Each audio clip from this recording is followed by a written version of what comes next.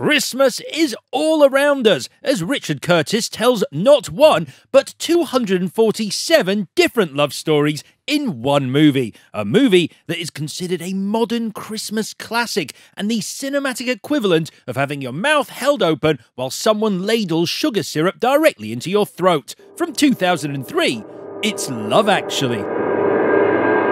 Now let's dig into Love Actually's most famous scene, and if not its most famous scene, then definitely the most parodied, and that's the scene where Egg professes his love for his best friend's wife. I'll get it.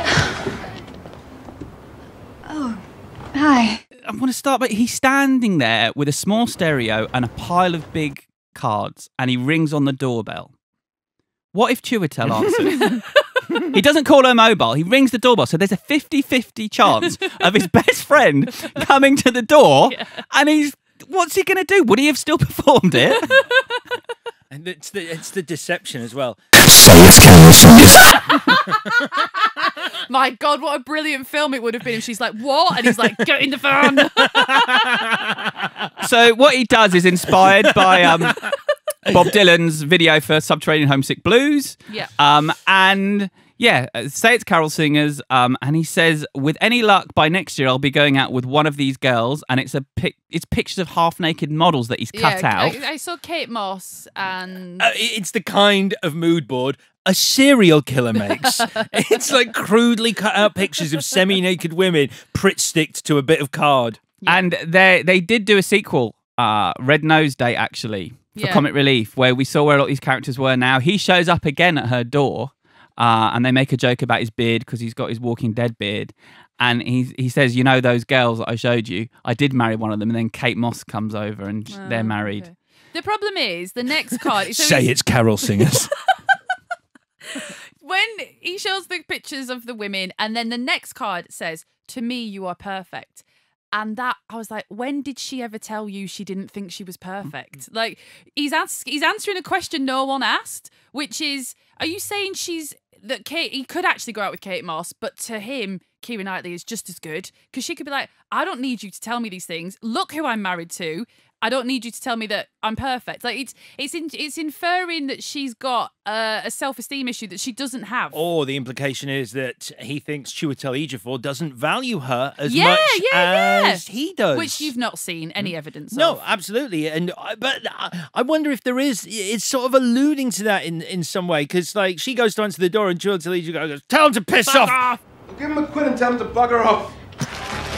Give him a quid and tell him to piss off, and turns the TV back up like they've been married 20 years. But before the knock at the door, they look really happy lying there together in each other's arms. Yeah, I think, but the fact that she then chases him down the street to give him a kiss would suggest that she is missing something that he has completed within her.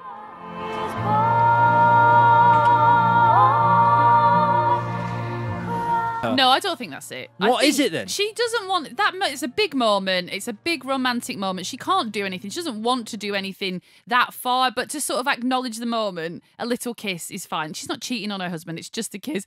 But Andrew Lincoln's line after, I think he does his absolute best. But every time I think of that line, which I think of it maybe like 4 or 5 times a year, and kill myself laughing, where he's like, "That's enough."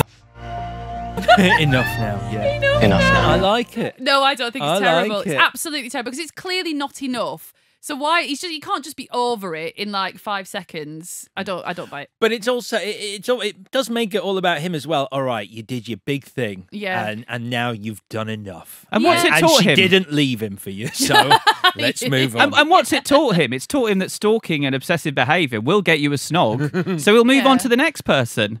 Because a bit later on, his card list, his big card list of his next target. Colin Firth introduces Andrew Lincoln to his missus at the airport at the end. I think that's dangerous. Oh yeah, he'll be off again. He's got form there. But I mean, you know, the money shot in the trailer, the scene that sort of sold this movie was Hugh Grant dancing in Number 10 Downing Street. But actually, now this has become the calling card for this film. This is the most famous scene. No pun intended. Yeah, and it's horrible.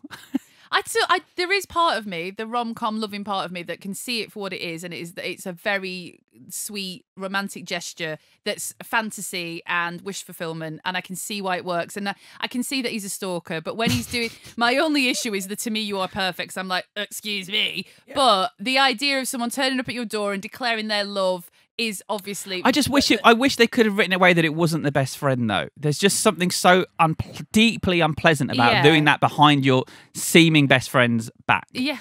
Yeah. But then, they do hire prostitutes together, so, Sex workers. He's not an Sex angel workers. either, is he? Yeah, I was quoting there. Yeah. I mean, but this scene is what you just said, V. Is it's a film through and through. You either dissect these moments and go, "What the fuck is that?" Or you go, "That's cute. Yeah. That's really cute. That's a really nice saccharine-soaked moment." Yeah. For a romantic comedy, and it depends which side of the fence you fall on. It's rotten. Rotten to the core. And that's your side. And so then we've got the ending in the airport. Richard Curtis says, with Love Actually, that ending was really important to me. I remember noticing at an airport, it was actually while we were shooting Mr. Bean, and I was stuck inside, and I suddenly saw all the extraordinary emotion, and I thought, that is the proof that there is so much overflowing love in the world.